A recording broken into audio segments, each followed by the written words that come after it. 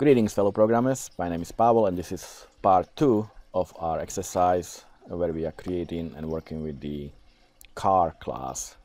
Now in this video I will go over the task 2, which deals with creating another class and array of objects of cars. So let's go one by one. So implement the fleet class which contains an array of cars. The array should be 100 long. Implement the default constructor which creates the array. Alright, so let's just add our class and I'll call it fleet. So let's I'm just gonna copy paste the instructions like I was doing in the previous video and go through it step by step. So we created the class, that's the first step, and now we need the array of cars. So we have our class called car and we need an array out of it and just call it cars. Now we have our array, but it's not instantiated yet. We couldn't use it, it doesn't have the size. That's what they want us to do in the second part. The array should be 100 long and implemented in the constructor. So all we have to do is create our constructor for this class. So public fleet. No arguments in the constructor, but we'll instantiate our array. So our cars array now equal the new car array, and they want us to have implement 100 long, so 100 indexes.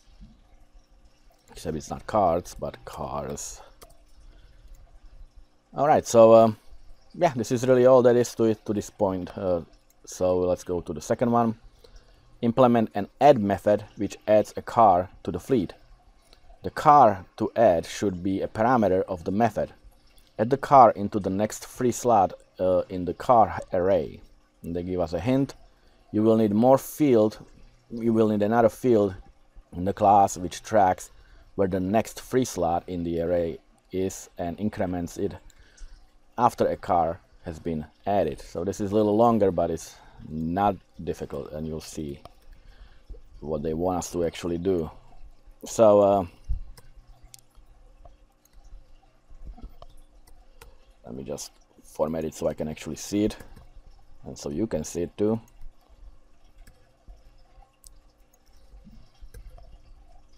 Alright, so let's create the method first. So we have our public fleet here, and I'm going to create the method called public, and it's gonna be void because it doesn't return anything. We'll just adding cars to the array, so I'll just call it public void add, and what we're going to pass to it, that's what I want us to do. Add the car into the next free slot in the car array, and the car to add should be a parameter of the method. So we need to pass an object of car into this method. So the type is car, and an object will be called lowercase car. Now you can call this anything. You can call it CX or whatever you want.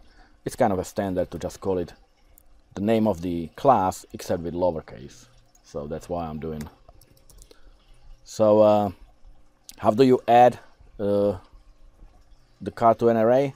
Well, you simply do cars, which is our array, and an index. It's even asking for an index, and then it will equal to the car that is being passed as an argument. The thing here is that we don't know the index. Is it 0? If you cannot name hardcode the index because we don't know how many cars will be added, and that's why they give us in the hint that you will need another field that tracks the index basically. So I'm just gonna create another field called private, and it's gonna be an integer, and I'll just call it counter. And in our constructor I instantiate it to 0.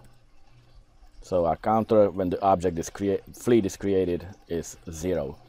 So now we know it's a 0, but if you type 0, then it always will be 0 and it will just keep overriding it. So instead you'll use the counter. But then again, counter is 0 and it always will be unless we change it, and that's the hint that they send us, that it needs to be incremented after each car is added. So after the car is added, all you do is counter plus plus, increase the counter for the next car that is being added. So in this case it's gonna be 1. So the array of index 1 will have a car next time it is created, and it will be increased to 2, and the next time a car is created, it's gonna be placed into the index of 2 in our cars array. Alright, so this is what they want us to, this is what all these longer instructions mean. Alright, so let's do 3. Implement the method calculate fleet value, which calculates and returns the total value of the fleet, which means basically summing up the value of each car in the fleet. Alright, so let's do that. And I can already tell you we're going to be using some loop here. And so let's create a method, public. It's gonna be, it actually returns the total, so it's gonna return the double, calculate fleet value. They don't ask us to pass any parameters, and they don't have to, because all the values are already in our cars array, so all we have to do is just add them up together. So I'm gonna create a local variable called total, and I'll set it to 0 at the beginning. And like I said, we need a loop. We need to loop through all the cars that are in our array. So our for integer I equals 0 and I is less than, you can do the count of how many cars are in the array, but we already know that, because remember we have a counter that basically counts how many indexes are being populated, and that's how many cars there are. So we'll simply use that or reuse it. So we will do I is less than a counter, because that actually holds the number of cars in our array, and I plus plus. And in the body of the for loop, we will simply do a total and add the sum or the value of the car that is being looped through currently. So plus equals, and the array of cars, and what car it is? Well, the one that has the index of I currently. And there's a, if you remember from the first video, there's a method called getCurrentValue that returns the current value. So we'll simply call that. So what's happening here, we have our total, and we have a cumulative total with each iteration of the loop. The next car, or the value of the next car, is being added to it. And at the end, after the loop, we will return the total, like they want us to do. So we implemented the method, and we have our total and returning it from this method. Alright, number 4. Implement a method CalcStats, which determines the value of the least valuable car in the fleet and the value of the most valuable car in the fleet, and then returns them using output parameters. I don't think this is a really good practice to return 2 values. The output parameters are not that that tends to be kind of frowned upon. But if that is what I want us to do, that's what we'll do. Normally I would have 2 methods. I would have one that returns the least valued car, and one that returns the most valued car, but they want us to do it together in one method, so let's do that. Alright, so it has returns output parameters, so we will do a public. It's gonna be a void because it has a output parameters, not actually a returned value. So calculate, what was it, stats, and we had our output, so our out, and it's a double, and I'll just call it least value, because that's what they want. They just want the value, right, that determines the value of the least valuable car and the most valuable car. They don't want us to actually return what car it is. They just want us to return what value, or what is the least valued car price, and which one is the most valued price. So the second one will be obviously the out double for the output parameters, and it's gonna be double because we're talking about the current value of the car, and it's gonna be the highest value. So this is the signature of our method with two output parameters. To find the lowest and highest value, that's basically just a simple loop. So our least value, I'll assign it to start with, or something to compare against. I will assign it the first car. I'll assume that the first car is the least valued. So we will do cars index of 0, which is the first car, and get current value. So that is it will return the price that is being passed into our least value, and that's what we are going to be comparing against with each other car in the loop, I mean in the array. And it's the same thing for the highest value. We'll simply pass the first car's value to it. We'll also assume that it's the highest value, and it will make more sense when you see the loop. So it's gonna be a for loop again, integer I equals 0, I is less than, just like before, we can use the counter, and I++. And now it's a basic conditional statement. So if the car that we are looping through right now, if its current value is less than our least value, which is the value that we are having assigned to our variable least value, and that's going to be returned from our method. So if this value is less, then obviously we found a car that has a lower value than the one we had before. So we can reassign our least value to be the cars of I dot get current value. So we simply swap them, or not swap them, but we assign a new value to our least value variable. And we do the same for the highest value, if that value, except it's gonna be greater. So if this car's value is greater than our highest value, then we know, oops, I forgot the get current value. So if the car's value is greater than what we have in our variable highest value, then our highest value variable will have a different value now, and it's gonna be taken from the current car that we are on inside this loop. And there is no return here. This is all the method, because remember we are using output parameters. So at the end, after the loop, when the method ends, our least value will already loop through all the cars in the array and has the value or the price of the car that has the lowest price, and highest value holds the value of the car with the highest price, and it's being returned as output parameters, both of these least value and highest value. Okay, now 5. Implement method get cars, which returns an array of cars containing just cars for a specified year. All right, the specified year will be a parameter of the method.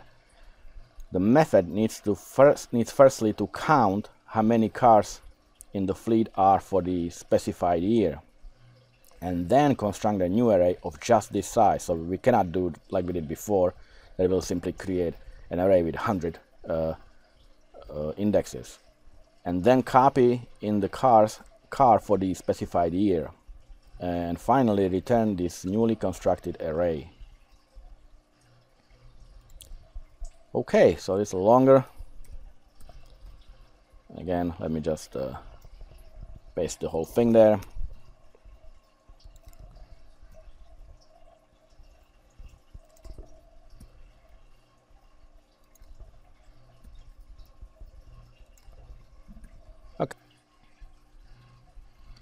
Okay, so first to know that they want us to create a specific array with specific number of elements that match the number of cars that meet the condition for the year that we want the cars, let's say, of 2015.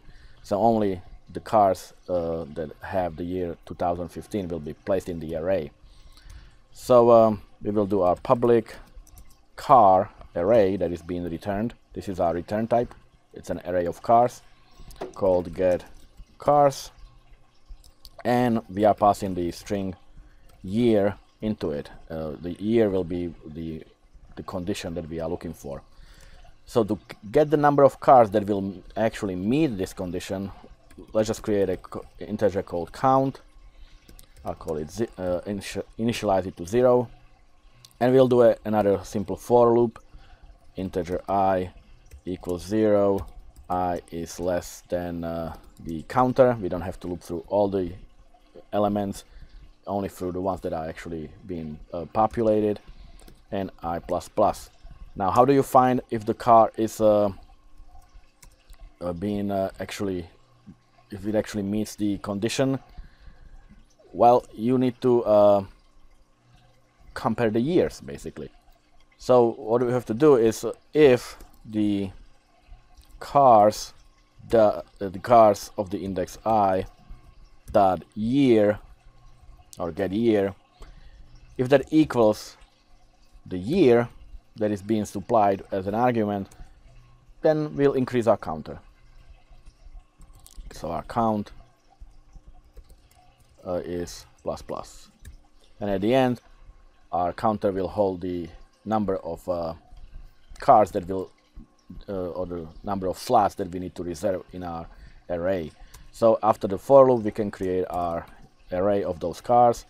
So it's gonna be array of cars again. I'll just call it cars years, and it equals new car with the size of the count that we just calculated here. So it will match exactly, or we'll have only as many elements as needed. And to populate it, well, we have to simply go through another for loop.